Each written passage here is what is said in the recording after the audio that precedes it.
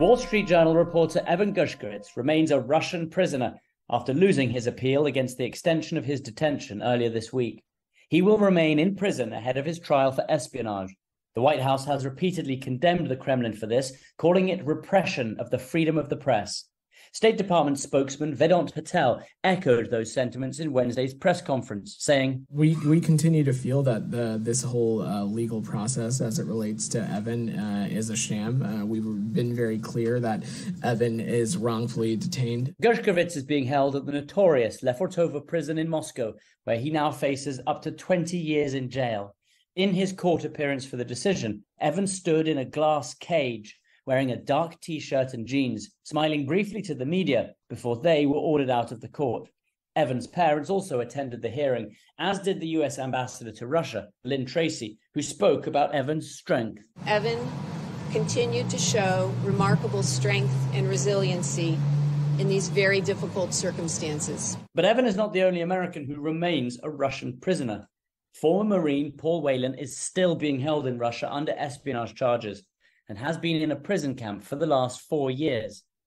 During that time, basketball player Brittany Griner and another former Marine, Trevor Reed, were released as part of prisoner swaps, but there has been no apparent progress on a swap for Gershkovich or Whelan, with many asking, what more can the administration do? It's devastating. It's very tragic, and I feel very sad. Chairman of the House Foreign Affairs Committee, Congressman Michael McCaul, is hard at work fighting for Evan's freedom. For the family, and especially his mother, I can't imagine what she's going through. And, of course, colleagues at Wall Street Journal, to see their colleague in a glass cage, obviously not being treated very well, probably has no access to a doctor, for the crime he didn't commit. And it's just outrageous. And this is how Putin operates. And sadly, probably not the end of this. We're going to see more of this taking prisoners for ransom purposes, and how can we possibly get them out? In the Griner case, it was very unbalanced in terms of the trade. I mean, we were supposed to get Paul Whelan and Brittany Griner out. They only released Brittany Griner, who essentially had like a vape pipe in exchange for an arms dealer that we exchanged. Who do you think is partly to blame for that decision? Should the administration have stuck and said, no, it is Paul Whelan that we want to exchange first? He's been there for 4 years. He should be a priority. Yeah, I mean, Paul Whelan was a Marine. I think it was calculated on Putin's part to release the celebrity basketball star, and we're glad that she's home, and then still detain the Marine symbolically as a slap in the face. I don't think it was a fair trade. And it's tricky, right? Because you want to get them out, but you don't want to encourage, further people being imprisoned for no reason and to be held hostage as political pawns. And that's what we're seeing more and more out of Putin and Russia. Yeah. When Russia takes an American, shouldn't they be afraid? Shouldn't there be real sanctions? And how can we set that? How can we make countries more afraid to take Americans? Well, projecting strength, not weakness, letting them know that there will be very harsh consequences if they do this, and letting them know we're going to trade, prisoners if that's what has to be done, that the charges should be more equal and not so disparate as we saw in the Brittany Griner trade for the arms dealer. And I would argue led to the imprisonment of Evan that we're seeing today. And in Evan's case, this is probably the worst that I've seen because he was simply reporting the news. And, of course, that frightens Putin, the truth. In a dictatorship, they fear the truth more than anything, and it gets out to his own people. And he fears his own people, and so that's precisely why I think he detained and now imprisoned Evan. And I'm personally working through a lot of different channels to get him out of there. These are very tricky cases. They're very hard because you're really at the mercy of Putin. And I think because we have rewarded him in the past, he's going to expect that same reward in the future. Other than a prisoner swap, what other methods might be used? What other avenues could we take? I mean, sanctions won't work because Russia is so heavily sanctioned because of the Ukraine invasion. So other than a prisoner swap, what are the other possibilities? Well, we could do secondary sanctions, which we should have done anyway. I mean, the sanctions in place are working okay, but not really like secondary sanctions would. And I think we should send a stronger statement to them. This is unacceptable. But, I think this administration has projected weakness all along, and it just emboldens Putin and encourages this bad behavior. What would your message be to any Americans living or working in Russia at the moment, or any American who is thinking about traveling there? I'd be very careful. You could be the victim of one of these political pawn, imprisonment cases. And to any reporter, certainly in Russia, that what happened to Evan can happen to you, that you could be charged with espionage just for reporting the truth about what is happening in Russia and in Ukraine.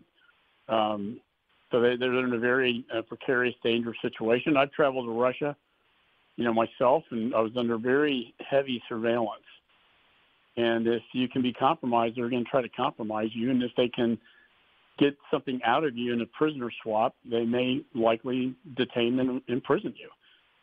Paul Whelan's been over there for years now. He was supposed to be part of this last deal, and at the last minute, Putin broke his promise on that. What is your message to Evan right now? If Evan were able to hear you today, what would you say to him?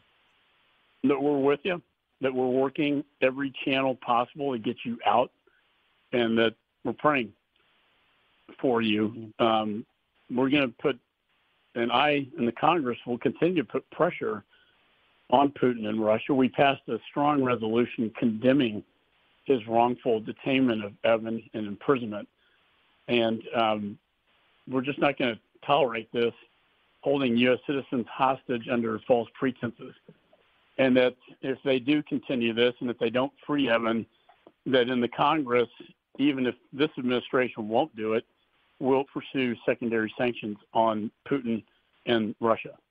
As the fight for Evan's release remains a priority on Capitol Hill, another years-long fight for an American's freedom continues. Former Marine Paul Whelan's family has been demanding the release of their loved one for 4 years, and they have no plans of stopping until Paul is back home. I think that it's hard for people to understand how something like this changes the people who are involved in it, not just the person who is incarcerated, but the family as well. We speak with Paul's brother, David Whelan. I can't even imagine what it's been like for Paul and who he is now, and not being able to talk to him and really understand in detail what his experience has been like, the fear that he may have experienced, the uncertainty about his future, the anxiety that he must go through every single day.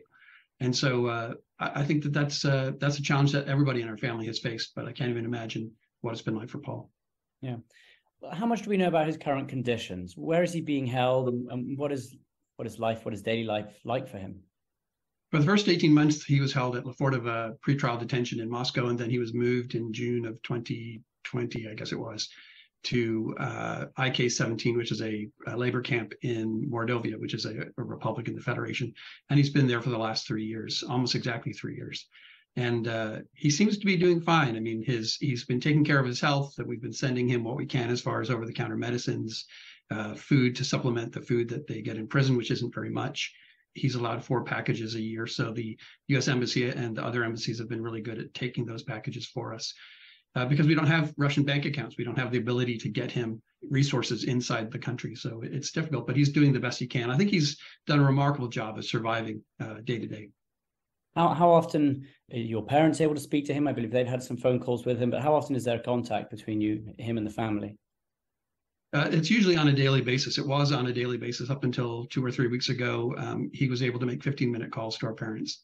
And then there was a RT News crew came out to the prison, and Paul refused to speak to them. And ever since then, the prison guards have been disrupting the phone calls, his ability to call the embassy or to call home. And it's that sort of retaliation, that uncertainty that you never really know what's going on day to day. Yeah. Going back to when Paul was arrested, what were the Russian accusations against him, and sort of how wrong are they? I think they couldn't be more wrong. They accused him of espionage, and they said that a USB drive given to him by a friend had some sort of state secret on it. No one has ever seen it. The lawyers, I'm not sure, have seen it either, but we certainly don't have any idea what that was. And Paul never saw it either, because he was given the USB drive and then was immediately arrested by state security services. how do you feel, of course, seeing Brittany Griner, Trevor Reed be swapped when Paul has not yet been released? When you're dealing with Russia, you realize that they are willing to do things that Western countries aren't willing to do, in part because I don't think they care about the individual person. I was thrilled when Brittany Griner came home, and I was thrilled when Trevor Reed came home, but because I think if you start to focus only on Paul and, why isn't Paul coming home? I think you start to lose your humanity and become a lot like the Kremlin is. And so, I would obviously love to have my brother home, but I don't begrudge these other Americans their freedom at all. How has Paul felt? Have you spoken to him specifically about, obviously, Trevor coming back to the US and Brittany coming back to the US? How does that make Paul feel? I think he's just like we are. He's very disappointed that he has not come home, but I think he understands that it's important to get Americans home when you have the opportunity to do so. And so the administration has done a good job of getting Americans home, and we hope that eventually Paul will be one of those Americans that gets to come home. You said before that you really want to keep pressure on the White House at the moment. You really want to keep this pressure building so that people, are constantly thinking about Paul. And how can you do that? What do you need to keep doing? What is the message from you and the family? Our message is really focused on the White House, and we and working with people in the State Department or the National Security Council to stay on top of what are they doing? Have they tried something, and if they have tried it, what is the result of it? And to suggest maybe not to wait too long before they try something else. But at the end of the day, it really comes down to, is the Kremlin going to take a concession, and what concession is the U.S. government willing to make? Those are the only actions that can bring Paul home. What would you like all our listeners to know? In what way can they help this cause to keep the voice going? Really, the best thing you can do for any prisoner, whether it's Paul or Evan Gershkovich or any one who is detained in this sort of situation, is to remind them about their humanity. I think one of the things we heard when Brittany Griner came home was how much she appreciated getting letters and mail from people. And Ms. Griner was very gracious at encouraging people to write to Paul. And so I would say the same thing.